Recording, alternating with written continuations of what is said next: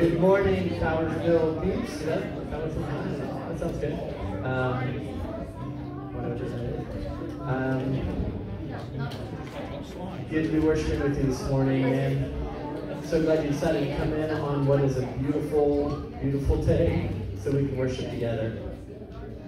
I was reminded this week as we're getting ready to sing this first song. This first song is called "Praise You Anywhere," and I was just thinking through that. What does that mean? What does that look like? You know, that our worship isn't limited to this space, though I love that we get to gather together and remember and celebrate together as sort of a larger family. And I was reminded of John chapter 4. This is one of my favorite passages where Jesus meets the woman at the well, and he basically reveals himself for the very first time as he really is the Messiah, he really is the Christ. And then as part of that, they're having this dialogue about, you know, she's saying, hey, I think we're only supposed to worship here, and you guys say we have to worship there. What is that all about? And Jesus kind of puts all that aside, and he says this in John chapter 4. Jesus says, believe me, a time is coming when you will worship the Father, neither on this mountain he was talking about, nor in Jerusalem. You Samaritans worship what you do not know. We worship what we do know, for salvation is from the Jews. Yet a time is coming, and has now come, when the true worshipers will worship the Father in spirit and in truth, for they are the kind of worshipers the Father seeks.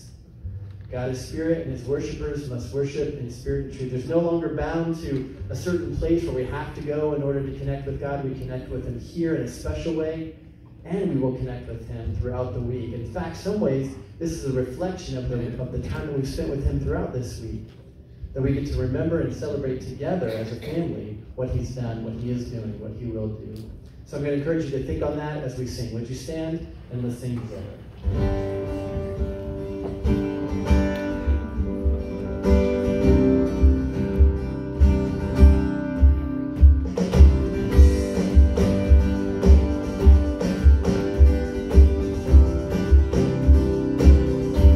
Sometimes you gotta dance through the darkness, sing through the fire, praise when it don't make sense.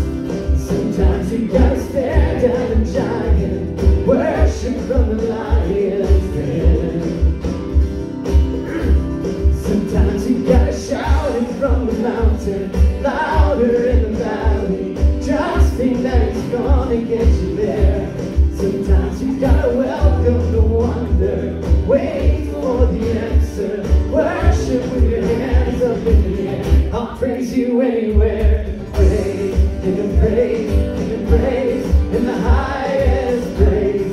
Give him praise, give him praise in the highest. He is worthy, yes, he is worthy of all of our praise.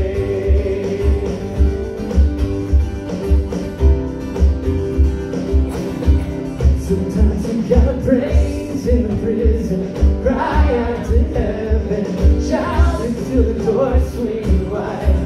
Sometimes you gotta stand on your shackles, brave in the battle, worship with your hands held high. I'll praise you anywhere. Praise, give him praise, give him praise in the highest praise. Give him praise, give him praise in the highest. He is worthy, yes, he is worthy of all of the praise.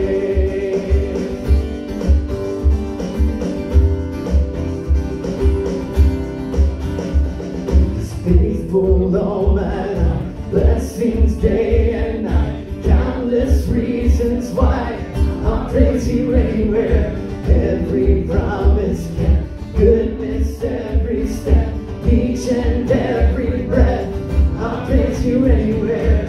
Faithful all my life, blessings day and night, countless reasons why I'll praise you anywhere. Every promise kept, goodness every step, each and every breath. I'll praise you anywhere. Praise, give him praise, give him praise in the high.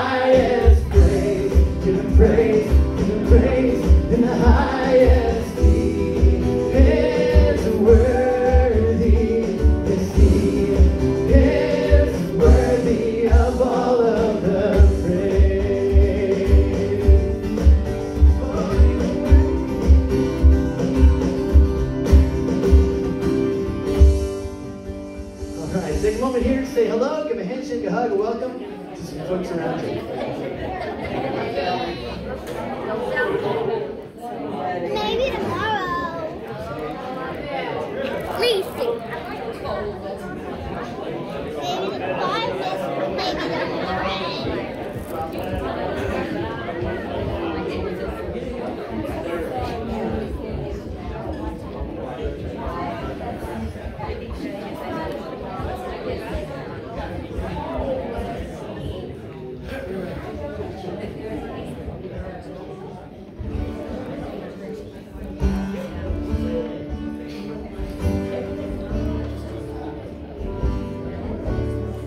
Let's continue to sing together.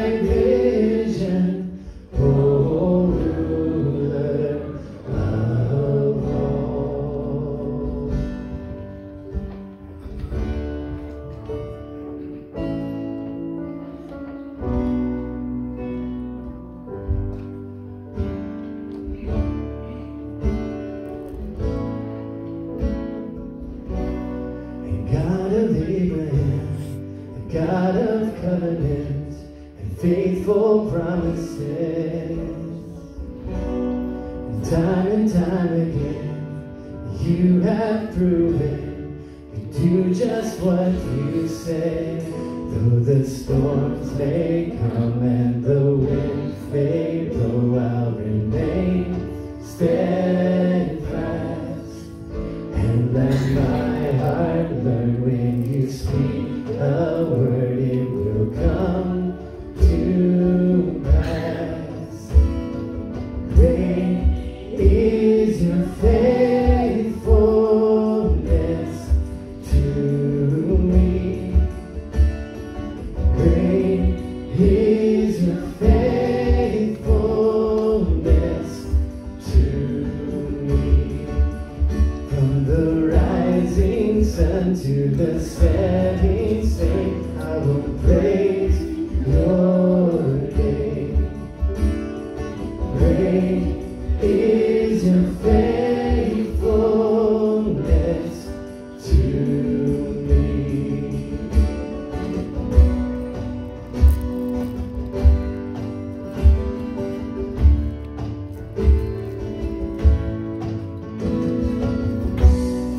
God, from age to age, but the earth may pass away, the word remains the same. history can prove. Nothing you can't do. You're faithful and true. Though the storms may come and the winds may blow, I'll remain steadfast and let my heart burn when you speak a word. It will come to pass. 'Cause great is your faithfulness to me. Great is your faithfulness to me. From the rising sun to the setting sun, I will praise your name. Great is your faithfulness to me.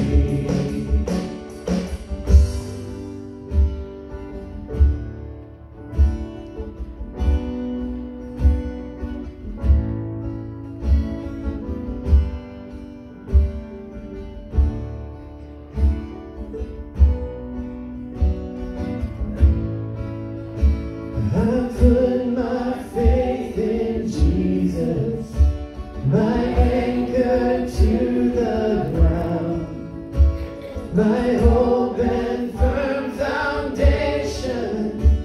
He'll never let me down.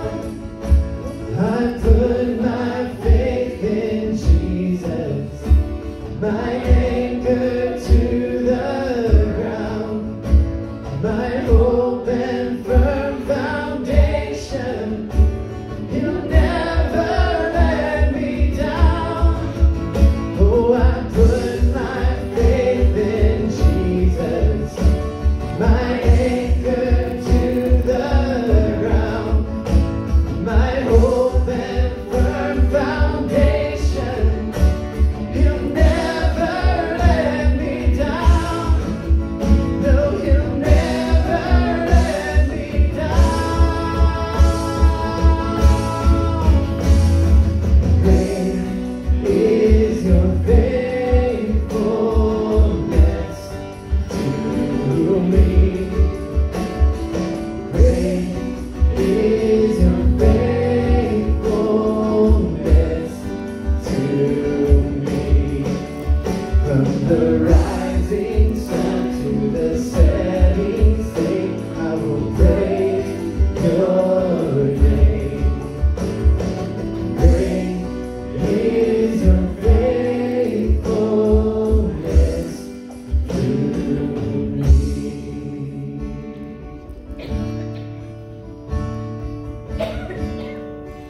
Heart of my own heart, whatever befalls, still be my vision, O ruler of all.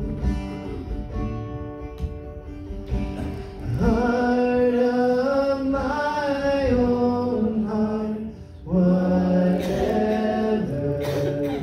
befalls, still be my vision, O ruler of all. Amen. Let's continue in a time of communion.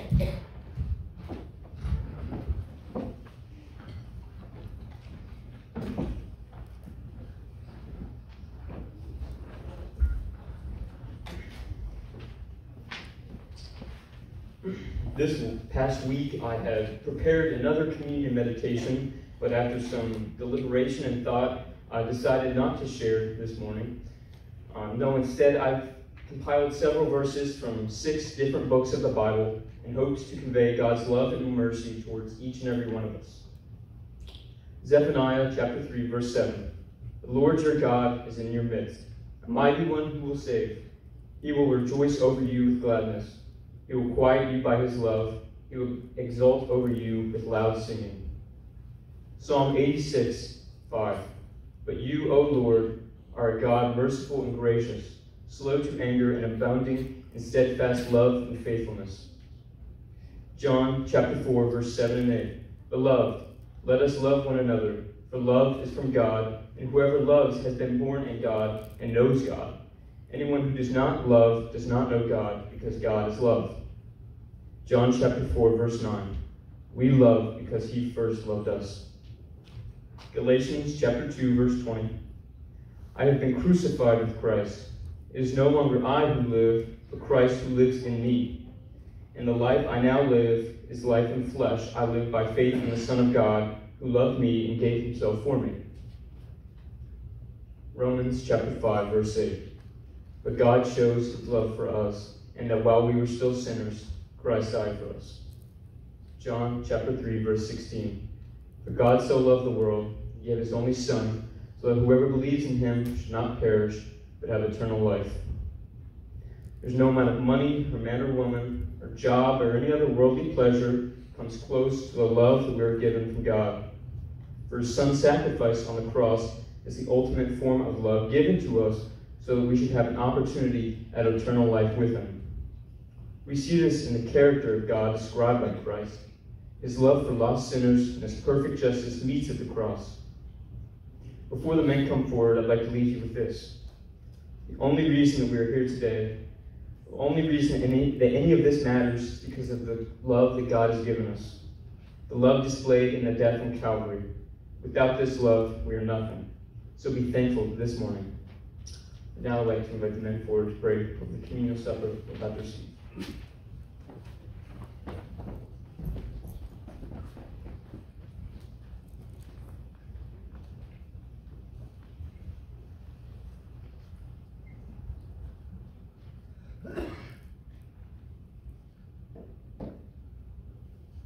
Father, we ask you to bless us this time as we come to remember our Savior, the sacrifice that he made for us on the cross, that his body was beaten and his blood was shed to pay the penalty for us, that we may have forgiveness, we may have salvation through him, through his blood.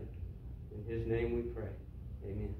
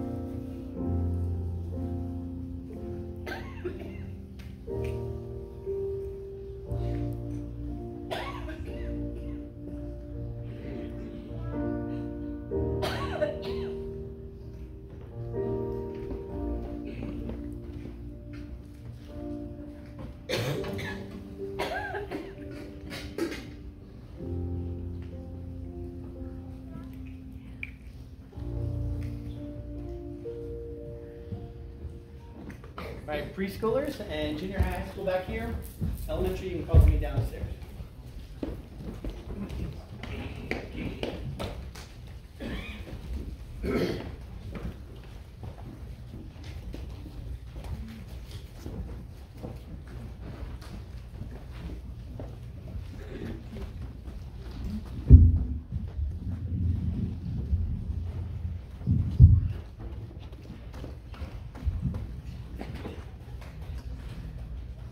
Good morning, everyone. Good morning. Oh, it's good to see you on a beautiful day, and so glad you've come here to honor the Lord and to worship Him and to give Him the glory due His name. Glad you're here. We have a number of things. I first want to say, I want to thank all of you who came and was part of the Vacation Bible School that we had this past week. I won't have you stand, but if you were able to come and help, a bunch of you are here this morning. If you were not, if you had taken off on some vacations and such, but if you were there, just raise your hand wherever you are. If you came and worked our VBS, yeah, they're kind of all over the place. Thank you all. I mean, others of you maybe did all other things too to help it, but it was really a great time. Probably all together we had, what, 18, 20 kids all together? I think 16 at the most, but we had almost as many helpers. Yeah, we had almost as many helpers. So, yeah, it went really well. And we had the 3 good nights last Sunday, Monday, and Tuesday. And so it was really, really a good time. I especially thank all of you who came and who worked, came each night. It was so good to have Bobby and Becca with us each night. Becca came and led the opening and closing with music and different stuff that she would do with them. Was always a lot of fun. So we're real thankful that she came.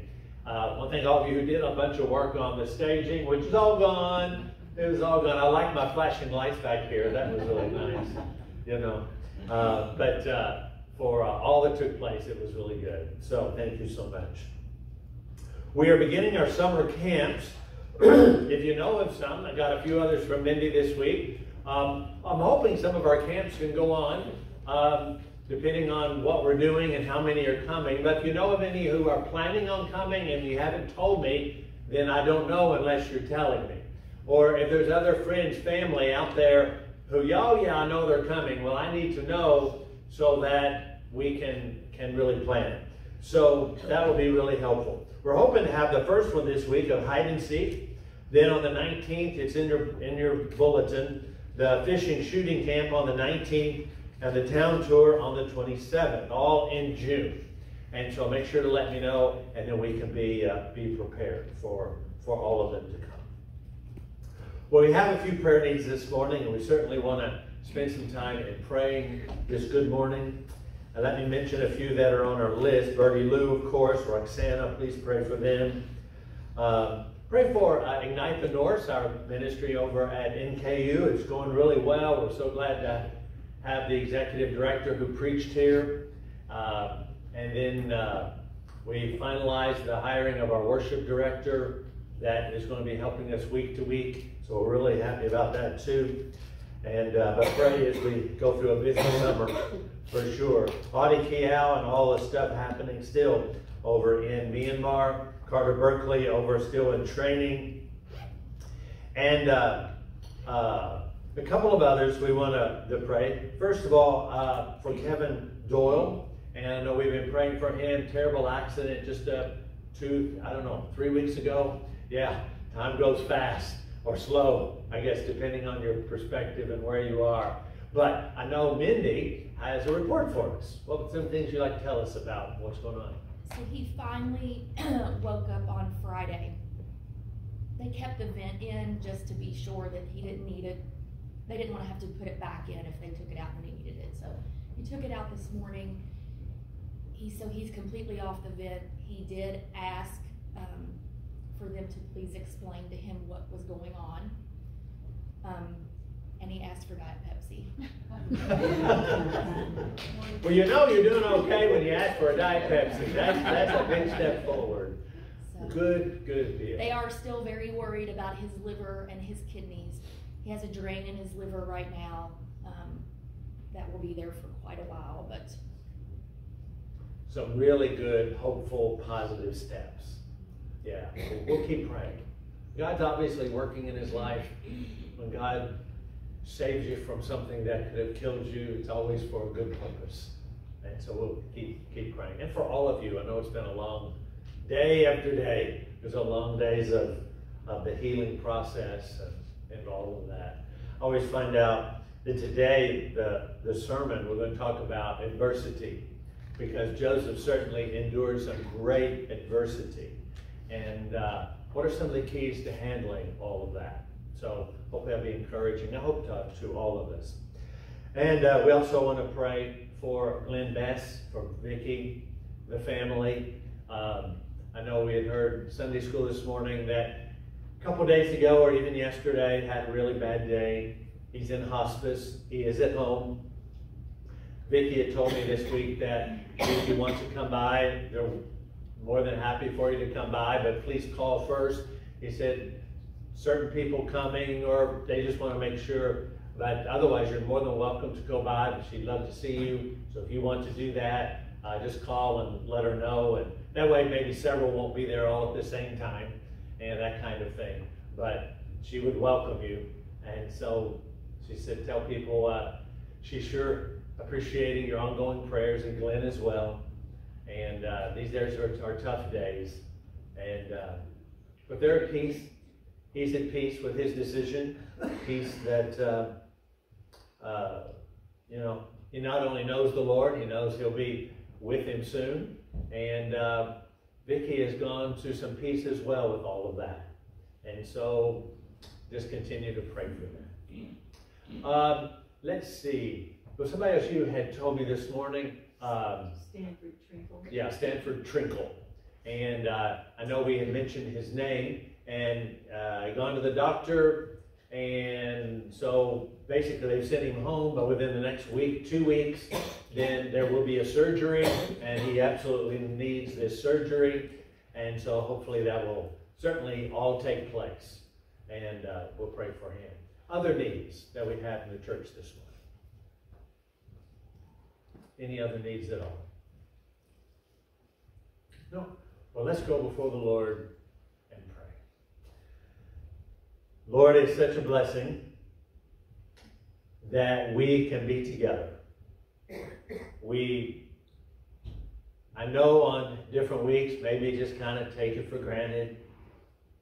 Another week of church. And Lord, your presence is here. And Father, all the stuff that a lot of families are having to face day to day, every day, you're present in their lives. And we are so thankful for all of that. I'm thankful you hear our prayers. We know you do. And Lord, even how you respond, and you tell us to ask, and you tell us you want to bring us good gifts. And even though you don't do everything we just ask, you certainly show your mercy and your grace, your power, your healing, your comfort and peace every day in so many ways. So we are so very thankful for all of that and so much more. Lord, we pray for those that continue to hurt and are in healing. Lord, we want to pray that you bless Glenn in these days, and Vicki as they understand the inevitable. And yet, Father, I pray the days will be filled with some smiles and a joy that comes from knowing you. That we don't grieve like the rest of the world, but we grieve in faith and hope and the knowledge of your Son Jesus and all that you bring to us, especially life with each other and especially with you. So, Father, we thank you for all of this and so much more. We pray your blessings. Help us to depend upon you. Help us to trust you in all things. And we pray this in the name of Jesus, our Savior. Amen. Well, the fact is, even as we have been praying right now, we all face adversity. We all know that. Throughout all of our lives, there's been adversities.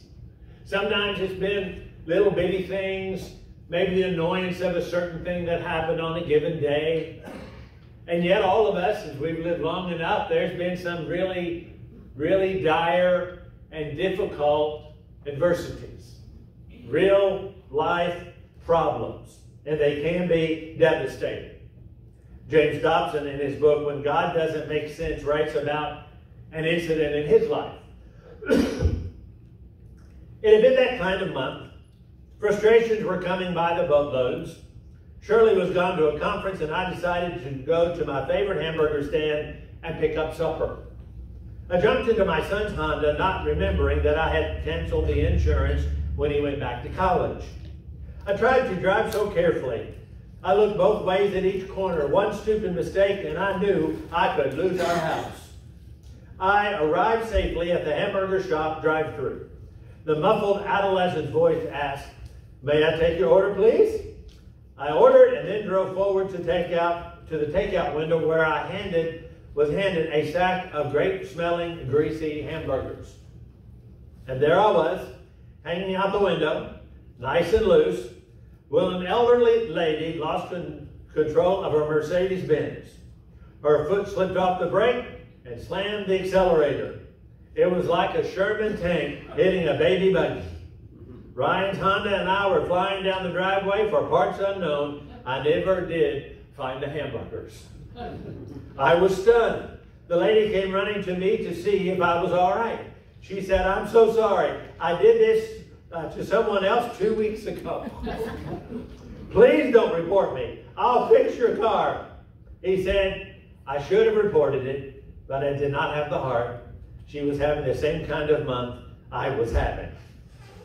Now, some of you are saying, if that's the worst thing that ever happens to you, then, count your blessings. And you're probably right. But here's the problem with adversity. And we know this is a truth amidst all adversity and troubles and problems. It is easier to talk about them. It is easier for us to reminisce about what had happened in the past than it is to live in the middle of them. It's a whole different thing. It's a whole different thing when you're in the middle of the difficulty. And it's difficult to be faithful and to be trusting in the middle of that difficulty. Oh, it's easy, right? For a preacher to stand out and talk about adversities. We're going to read some nice verses. We're going to hear about Joseph this morning and how he handled his adversities. It's a whole other thing when you're in the middle of it. When you're trusting God. We sang some great songs this morning. Great songs of truth and promise and hope that we have in Christ when things are not so good. And it's easy to sing them, or difficult to live them out. We all know that. It's easy to be theological, but it's difficult when we're in the middle of it. But here's the truth. It's not impossible. While it might be very difficult, it is not impossible. You and I can stay strong. You and I can stay faithful. There are people in this room right now who have been living through stuff. We count over the past year, people who have lived through one of the hardest difficulties of all of life. And through every moment of it, they lived in faith and in courage and determination. And this morning, I want all of us to believe that we can too. So we're going to learn some things this morning. I hope be encouraged, be reminded about those things that whenever life kind of goes chaotic and difficult, God is there. He has not left us. He is working out His purposes in our lives.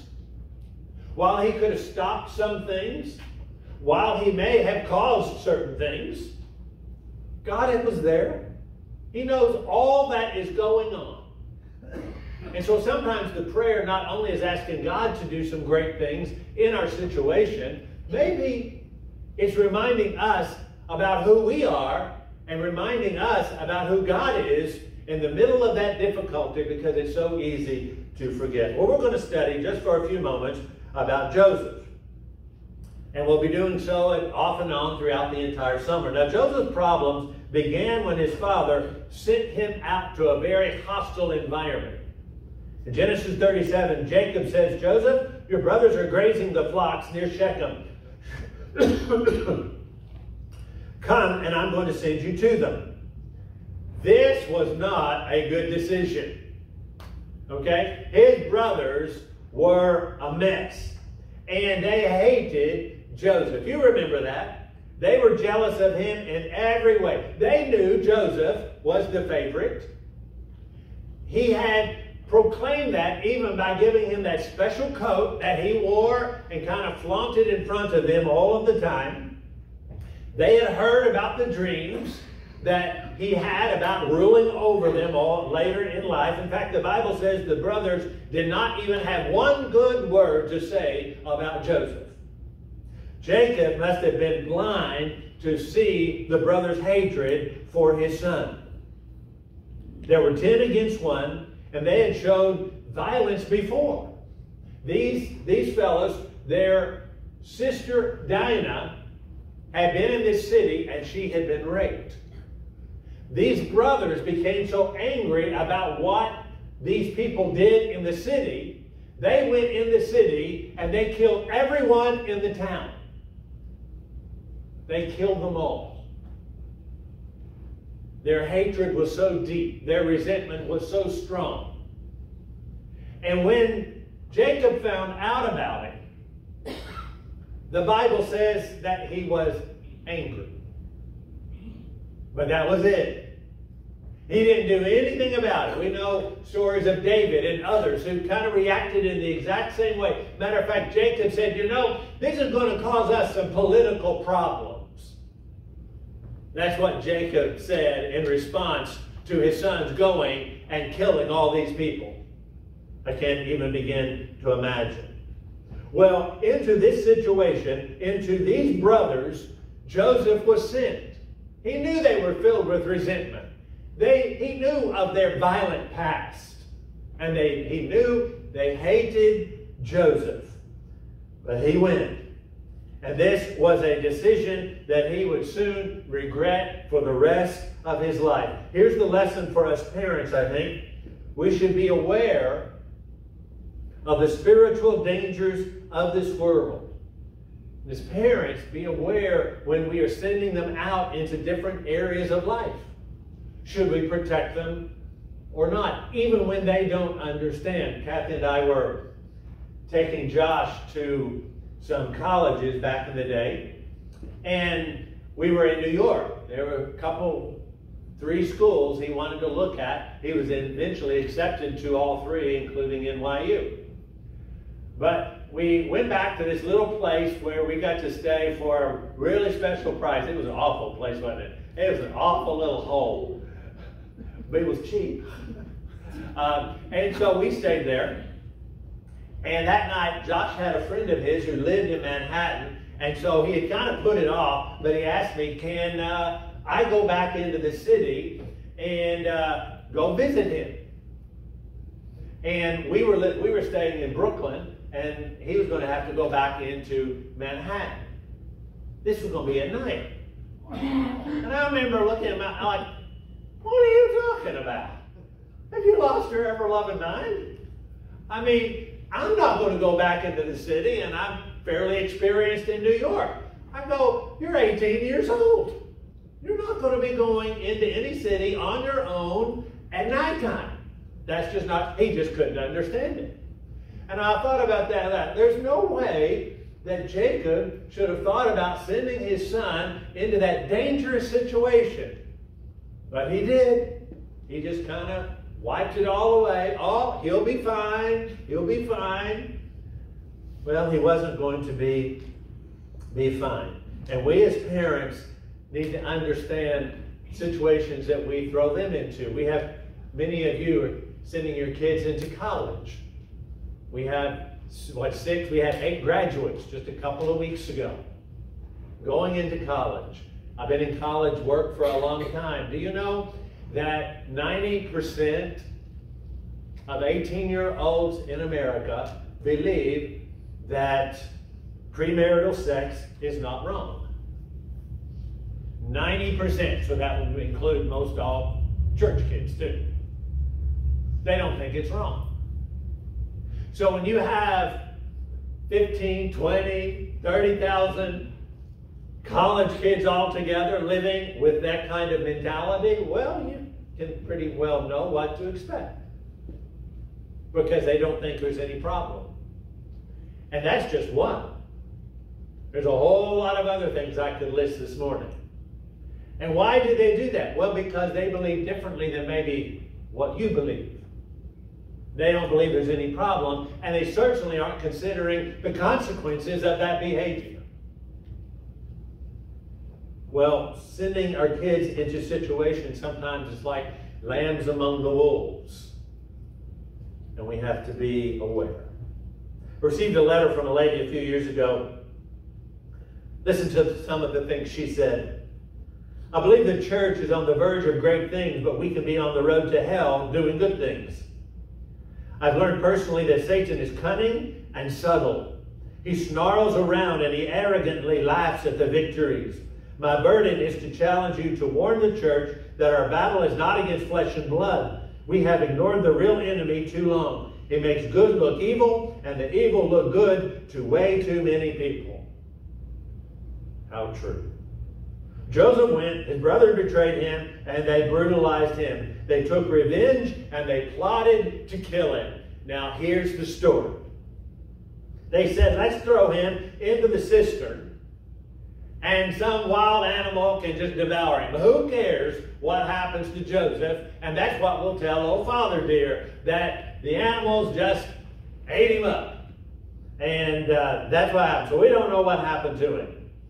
You know, it's been said that what I know is that what a lot of people will do in a group, they will not do alone.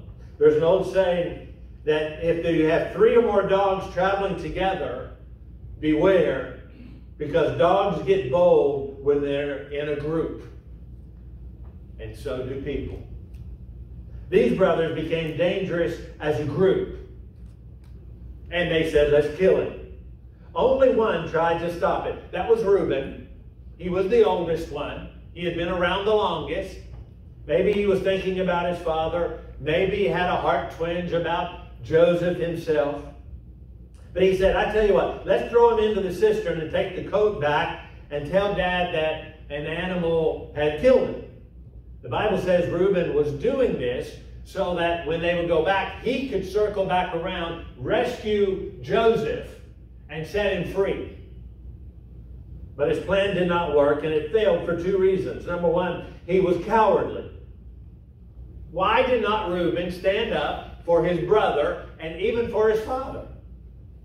He was cowardly against his other brothers. Maybe he thought they would do the same thing to him. He knew what they were like, but he failed. The second reason, he said that he didn't have the courage to stand up to his brothers, and he lacked credibility with his brothers.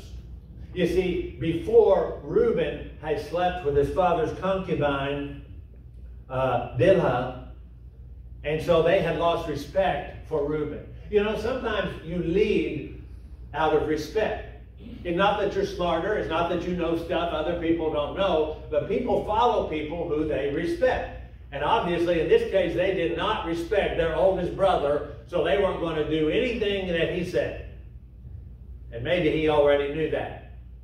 Well, he failed. And so the brothers began to carry out the plan. In verse 23, okay, this is in Genesis there. It says they threw him into the cistern. It was empty. There was no water. And they take his robe.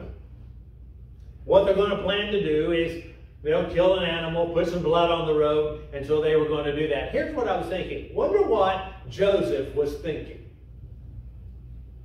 Through all of this, what was going through his mind? What a terrible thing to happen. Sure, he had problems with his brothers, but they weren't trying to scare him. They intended to kill him. They beat him up, they laughed at him, and they ignored his cries for help. Now, how cold could these brothers actually be? I'll tell you how cold. Because the Bible tells us that after they beat him up, they throw him down into the cistern. That had to have hurt. There was no water there. He had no idea what was going to go on. They're going to leave him? That's probably what he was thinking. And Joseph was just left there to die. What's going to really happen to me? Am I ever going to make it out of this? They had no idea. But the brothers, after doing all of that, they went back to the house and had supper. Didn't bother them at all. Cold-hearted, they did not care. That's what his brothers did. And then it says that after they sat down to eat, they saw these Ishmaelite traders coming by. Now, was that a coincidence? I don't think so. You see, we've got to be reminded, and people will say this all the time, certain things will happen in terrible situations, and then all of a sudden, in sometimes little bitty things, sometimes in great big things, God shows up. Somebody was telling me a story recently about an accident, and that the person who was there was a nurse. She knew exactly what to do, and if she wasn't there and did what she did, the person would have died. It was a friend of mine telling me about a situation in his family. And then they looked at me and said, I think God knew that. I think God knew that. God put her there that day. It wasn't just a coincidence. And it was no coincidence that these traders showed up, because God was doing something in Joseph's life. Oh, the brothers meant some stuff to be really bad. That was not God. But amidst the bad, then God says, well, I'll show up and I'll do something, and I'm going to bring some great things out of this that they don't even know about. Joseph doesn't even know about it. And so that's exactly what happens. God was in this, and he wanted to break the pride of Joseph. He wanted to introduce him to royalty in Egypt. And so when his time was to be involved, he would be ready to even help his own family. I think this tells us again that God is involved in every part of our lives. The good, he's there. The bad, he's there. He's not gone anywhere. When bad things happen, it's not like God took a vacation. No, he was in the middle of it. He was right there. He does not keep everything from happening bad in our lives. We know that. And he's present. And he was present in Joseph's life. Just like, and he works in us just like he did in Joseph. God knew what he was doing. And make no mistake, God knows what he is doing in our lives too. So they sold Joseph for 20 shekels, the Bible said. You know how much 20 shekels is? $5.20. They sold him for $5.20. Now, I don't know. Maybe that was a lot of money back in that day. But $5.20 for their youngest brother. They took him to Egypt. The brothers took the robe they hated, and he gave them, I bet, a lot of pleasure to rip it all up. Put blood all over it. They've been wanting to destroy that coat for a long time. And they take it to Jacob. And they basically just say, we found this robe. Examine it to see if it is your son's. So they don't tell him a lie. They just go about deceiving him. They just let him come to his own conclusions of the evidence that was being presented. Joseph looked at the robe. He knew it was Joseph's. And he says, surely he has been torn to pieces by some wild animal. Jacob tore his clothes. He put sackcloth on. And he mourned his son. And the brothers came to comfort Jacob, it says. But Jacob would not see any of them. I think that Jacob knew that these brothers did not, he knew they didn't care for Joseph. And when they came, my guess is they came with a little bit of a smirk, and he knew they really didn't mean it, so get away from me. Have you ever had anybody come and say thank you or I'm sorry, and you knew they really weren't sorry? Get away from me. That was Jacob. Just don't bother me with your little platitudes. Notice not one of these 10 brothers, not one, not even Reuben, came to their dad and said, Dad, I can't stand the grief that you're going through. I am so sorry. Here's what we did. He's alive. Your son Joseph is alive. He's okay. Matter of fact, we know where we can go get him. No. The hatred and resentment was so deep within them. Here's something I've wondered about. What was going on in Joseph's mind while he was on this trip? Can you imagine? Remember, Joseph was 17 years old. 17. He believed in Jehovah God. And here he was in the middle of this terrible situation. I'm sure he was glad to be alive. His hands were tied. He was being treated like an animal. Have you ever noticed, and some of you know, even most recently, life can change in a heartbeat. Today we're sitting in this room, all of us, as far as I know, relatively, probably healthy, all comfortable, you know, air conditioning on just right today. It's not dripping anymore. Got it all fixed. You know, it's all nice and comfy little padded seats. Life is it's okay right now, right? We have no idea what's going to happen this afternoon or tomorrow or any other day. In a heartbeat, life can change. Just like that. You discover a lump on your body and it could be cancer. The phone rings and the teacher says, I've caught your child with drugs. You're called into the boss's office and says, we don't need you anymore. Dad had a heart attack. You're driving along the road like any other day. A truck pulls out in front of you. On and on the stories can go. On any day. On any moment. It can happen so quickly.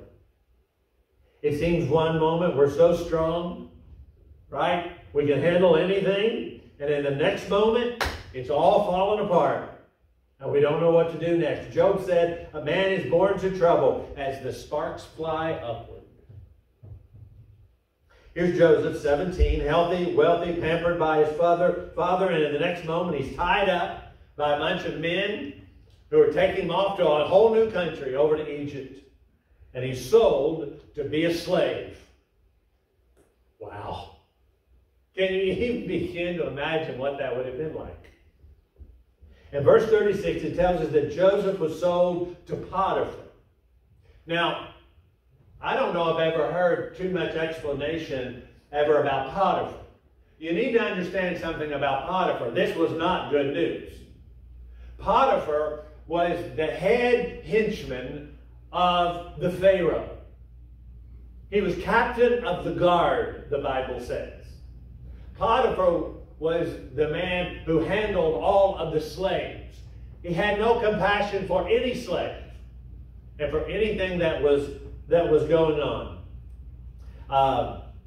If you're a slave, the last person you wanted to work for was Potiphar. For Joseph, it could not have gotten any worse than going to Potiphar's house. And here, pampered Joseph, all of a sudden, taking out the garbage, scrubbing the trees, bowing and scraping, and being all alone in a foreign land. Here's the question I want you to answer today. If you were in Joseph's shoes, would you have been faithful to God? Or would you have been angry at God for letting this happen to you? How would you have reacted if that was you? Joseph, get this, Joseph, this 17-year-old young man, stayed faithful to God. Not once, not even once, did this young man ever curse at God, complain, or was angry at God. Not even once are we told that. We may even think, well, that would have been natural. Oh, I think natural for some people. But it wasn't natural for Joseph. No, his natural reaction was to stay faithful and focused on God in his life. And that's exactly what he did. And matter of fact, in his house, it says that Potiphar noticed something different in Joseph's life. The reality is, the world out there, if they don't even know you're a Christian, they're going to know something is different about you because of the way you live. He noticed something different about the way Joseph lived, different than all the other slaves. Maybe Joseph was positive. Maybe Joseph was helpful. Joseph wasn't complaining and angry and resentful. He just tried to live out his life every day before God. That's all he knew how to do. And that's what he did. To me, that's incredibly inspiring. And Joseph remained strong and faithful. And in chapter 39, it says that God prospered him. Why did he do that? Because Joseph honored God even in the hardest of circumstances. God saw his obedience. He saw his faithfulness. I want you to know God works in our lives in the same way. God will honor us when we honor him.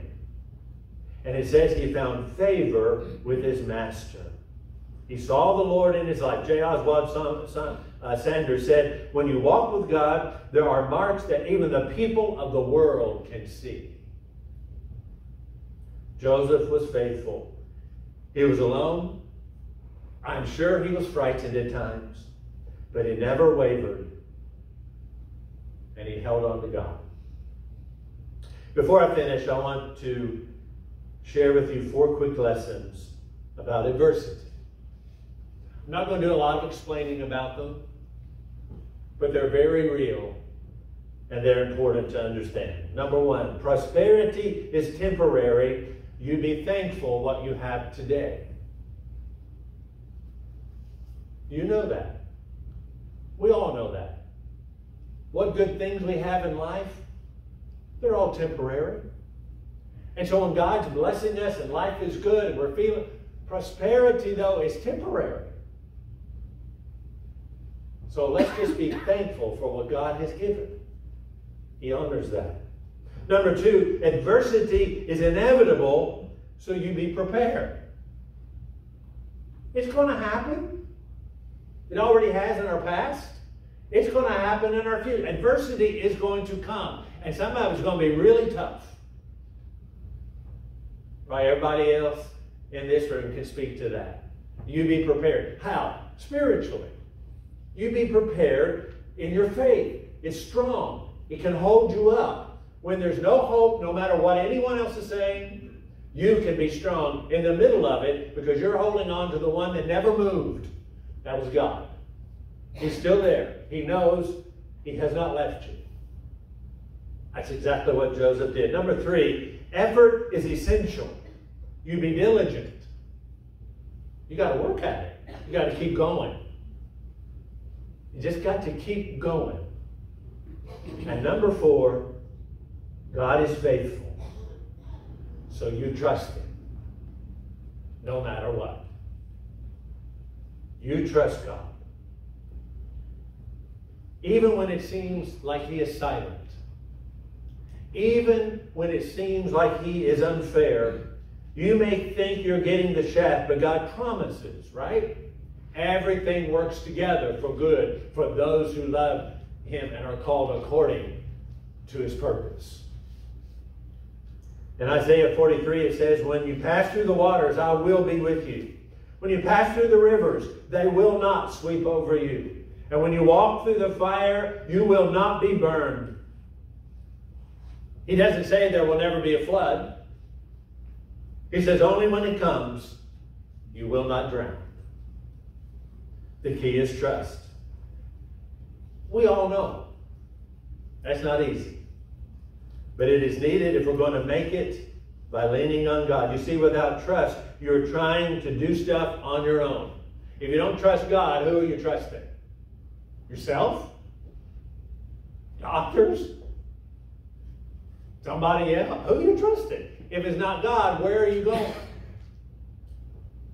So we trust God. We pray to Him.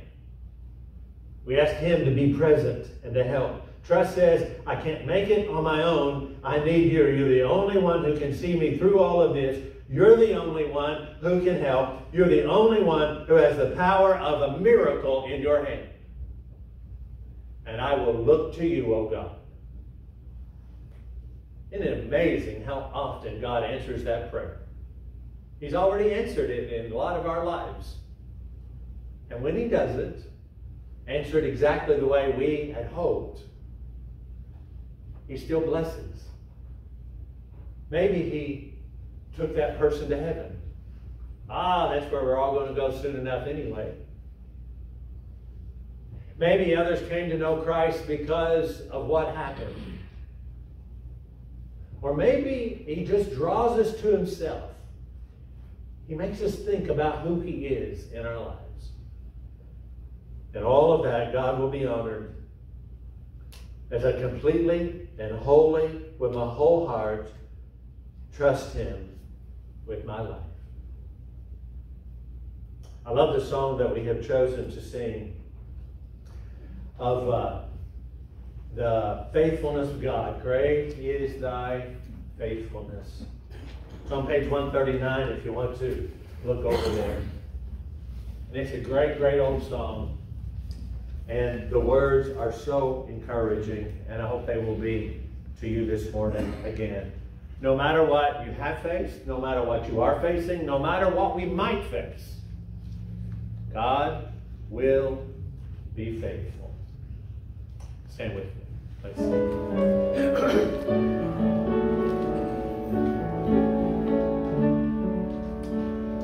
Great is thy faithfulness, O God, my Father.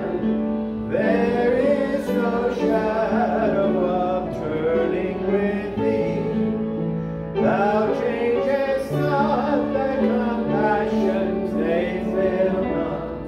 As thou hast been, thou forever wilt be.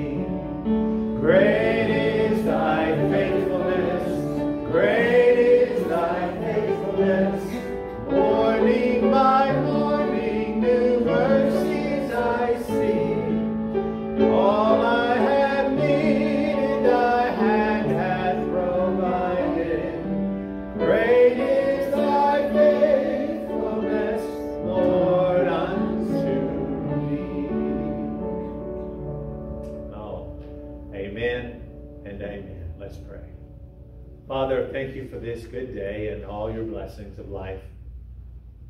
We are grateful. And yet, Father, we know tough things are being handled even on this day. And who knows what life will bring this week. But Lord, you'll be there. And Lord, in that moment, help us just to turn to you first and foremost. And Lord, we know you will be there for us no matter what. You always have been faithful. You always will be faithful. And we have come to worship you on this day because of that and so much more. We pray this and are thankful in the name of Jesus. Amen. God bless you guys. Have a great day.